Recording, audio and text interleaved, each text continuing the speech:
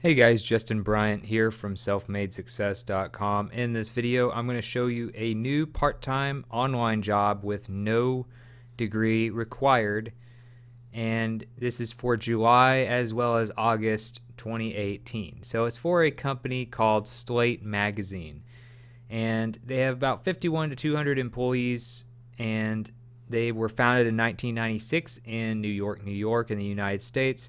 They only have 13 reviews so far of what it's like to, work for them, but they have very good reviews. On average, 4.3 out of 5 stars is solid, definitely above average as far as Glassdoor ratings. If you want to look up more information about their salaries, benefits, and more reviews from people who have worked there, you can go to glassdoor.com, go to company reviews, type in Slate Magazine in the search bar.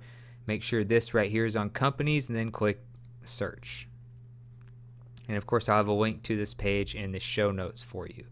So the actual job itself is for a social media editor. You can work remotely. They are going to probably give more weight to candidates who have a proximity to Brooklyn or their Washington offices. So that's a plus, but they are still going to consider you if you're just a remote candidate that's kind of anywhere in the U.S. You'll be working part-time, around 19 hours per week.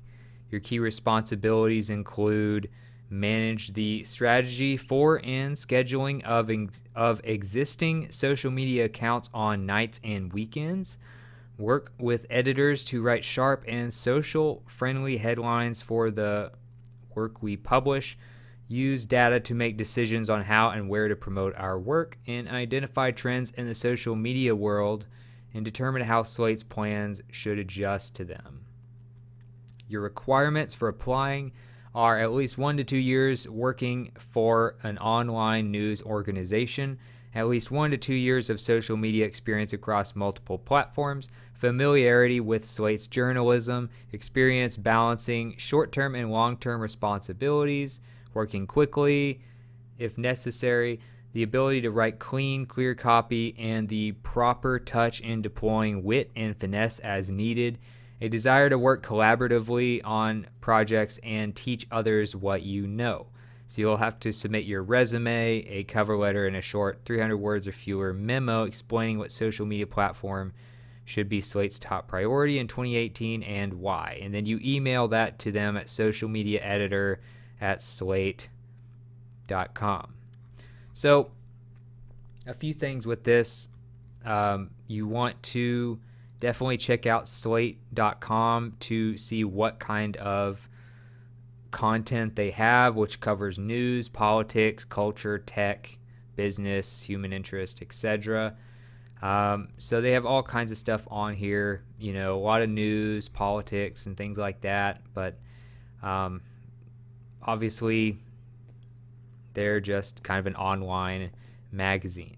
If you want to work with them, if you want to check out their careers, you can go to the bottom of their homepage and click the Work With Us page.